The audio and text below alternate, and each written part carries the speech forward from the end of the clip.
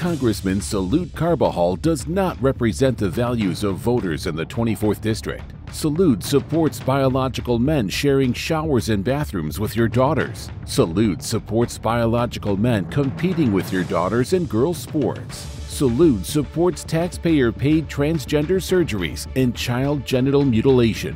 Salud supports taxpayer-funded abortion to the moment of birth. Salud votes for the reckless spending and deficits that make your groceries so expensive. Salud opposes oil and gas production, which keeps prices at the pump so high. Salud supports taking $200 billion of your tax dollars to fund a proxy war in Eastern Europe. Salud Carbajal is bad for our district.